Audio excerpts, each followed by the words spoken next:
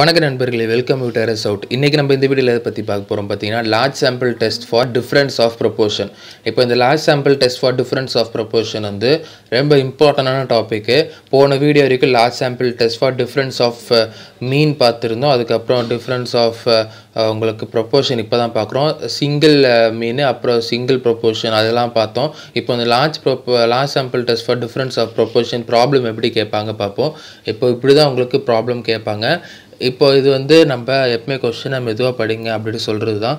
அந்தமாதிரி நீங்கள் படிங்க. Random sample of 400 men and 600 women were asked whether they would like to have a flyover near their residence.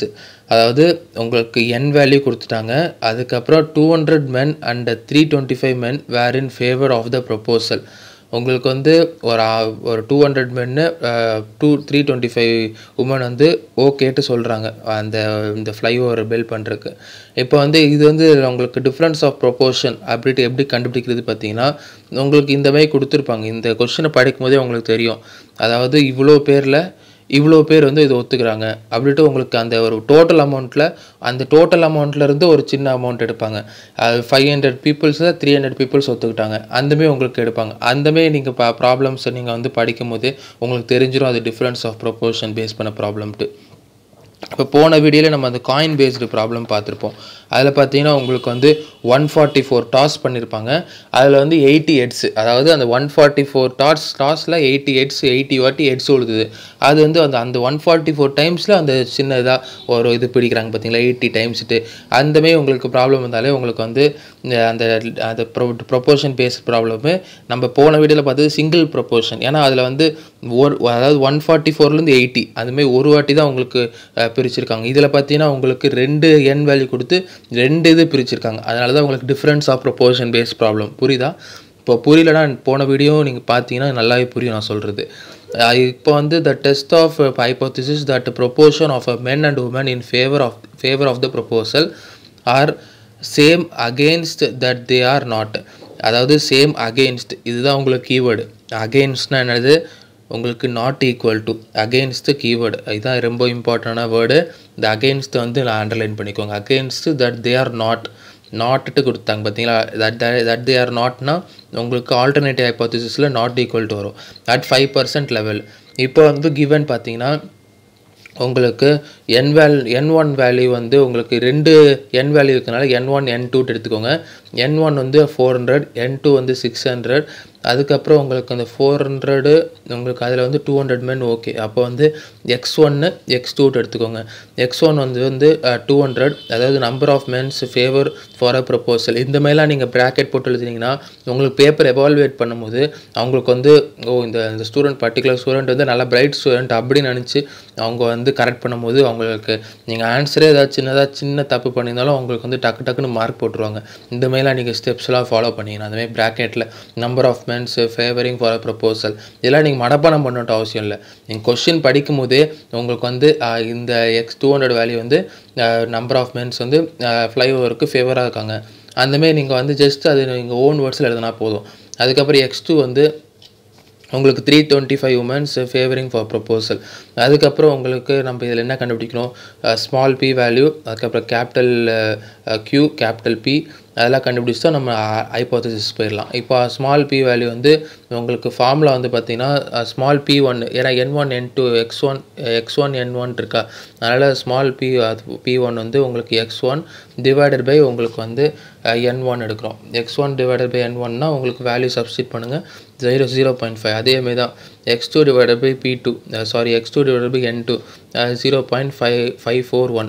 இப்போ இந்த டெசிமலுக்கு அப்புறம் நீங்கள் 2 டிஜிட் எடுத்துக்கலாம், இல்லை 3 டிஜிட்டும் எடுத்துக்கலாம், அது உங்கள் விஷயம் தான். சரிங்களா? அதுக்கப்புறம் பார்த்தீங்கன்னா p value capital p value formula வந்து x1 plus x2 divided by n1 plus n2 இது பண்ணிங்கன்னா உங்களுக்கு டிவைட் பண்ணிங்கன்னா உங்களுக்கு 0.525 வரும். சரிங்களா? நெக்ஸ்ட்டு வந்து நம்ம கேபிட்டல் p கண்டுபிடிச்சோன்னா கேபிட்டல் q வந்து 1 pனா உங்களுக்கு 0.475. ஓகே. இப்போ வந்து நம்ம நல்ல ஹைபோதிசிஸ் ஆல்டர்னேட்டிவ் ஹைபோதிசிஸ். நல்ல ஹைபோதிசிஸ் எப்போயும் உங்களுக்கு h நாட் ஈக்குவல் டு உங்களுக்கு P1 ஈக்குவல் டு P2 எழுதுவீங்க. ஆல்டர்னேட்டிவ் ஹைப்போதீசிஸ் வந்து உங்களுக்கு ஆல்டர்னேட்டிவ் ஹைப்போதீசிஸ் வந்து 5% லெவலில் கண்டுபிடிக்கணும். நாட் கொடுத்ததுனால நம்ம P1 not equal to P2 two tail டெஸ்ட்டில் 5% வேல்யூ என்னது 1.96. அதுதான் நம்ம எடுத்துக்கிறோம் அடுத்த ஸ்டெப்பில். உங்களுக்கு அதாவது உங்களுக்கு லெவல் ஆஃப் சிக்னிஃபிகன்ஸ் வந்து 5%ல் டேபிள் வேல்யூ ஜெட்டுக்கு வந்து 1.96 எடுத்துக்கோங்க. நெக்ஸ்ட்டு வந்து ஃபார்முலாவில் சப்ஸ்டிட் பண்ணுறது தான்.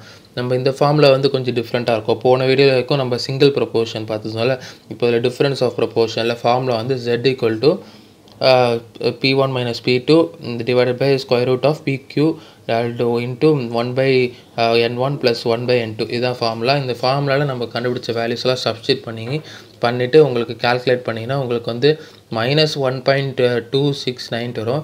அது வந்து நீங்கள் Z வேல்யூ மாடலோ எடுத்திங்கன்னா உங்களுக்கு வந்து 1.269 மைனஸ் வந்து எப்பவுமே ப்ளஸ் ஆகிக்கிறீங்க. சரிங்களா? ஜஸ்ட்டு நீங்கள் அந்த ஜெட்டுக்கு அந்த மாடலோ சிம்பிள் போட்டிங்கனாலே உங்களுக்கு நீங்கள் அந்த அதாவது நெகட்டிவ் வேல்யூ பாசிட்டிவ் வைக்கலாம் 1.269.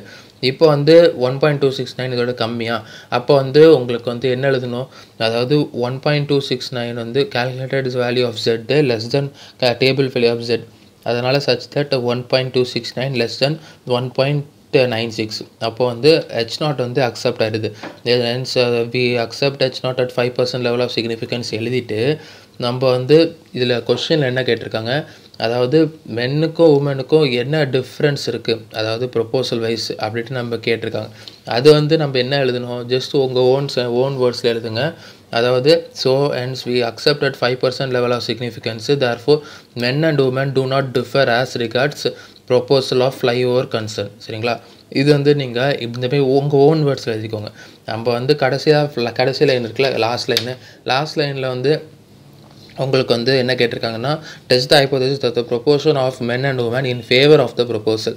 அதாவது இன் ஃபேவர் ஆஃப் த ப்ரொபோசல்லாம் யாரெல்லாம் உங்களை அந்த ப்ரொபோசல் வந்து அக்செப்ட் பண்ணல அந்தமாதிரி கேட்குறாங்க. அதனால உங்களுக்கு இந்தமாரி சென்டென்ஸ் எழுதியிருக்கோம். Men and woman do not differ as regards proposal of 5 over concernனா உங்களுக்கு அக்செப்ட் ஆகுனதுனால உங்களுக்கு வந்து அவங்க ரெண்டு பேரும் அதாவது ஈக்குவலாக தான் ஒத்துக்கிறாங்க அந்தமாரி நம்ம எழுதுகிறோம். சரிங்களா? அக்செப்ட் ஆகலைன்னா நீங்கள் வந்து இது அப்படியே எழுதிடலாம், men and woman in favour of the proposal அந்தமாதிரி எழுதிடலாம். சரிங்களா? இப்போ இந்த மாதிரி தான் உங்களுக்கு large sample test for difference of proportion base பண்ண ப்ராப்ளமை சால்வ் பண்ணணும். இப்போ வந்து நெக்ஸ்ட் வீடியோவில் இன்னொரு இம்பார்ட்டண்டான ப்ராப்ளம் இருக்குது, அதையும் பார்த்துருவோம். இப்போ இந்த வீடியோவில் இதுதான் சொல்லணும்னு நினச்சேன். இந்த வீடியோ உங்களுக்கு யூஸ்ஃபுல்லாக இருந்தால் உங்கள் ஃப்ரெண்ட்ஸ்க்கும் ஷேர் பண்ணுங்கள். நம்ம சேனலை சப்போர்ட் பண்ணணும்னு நினச்சா நம்ம சேனலை சப்ஸ்கிரைப் பண்ணலாம், நம்ம சேனலுக்கு மெம்பர் கூட ஆகலாம். இந்த மாதிரி இன்னொரு நம்ம சந்திப்போம். நன்றி.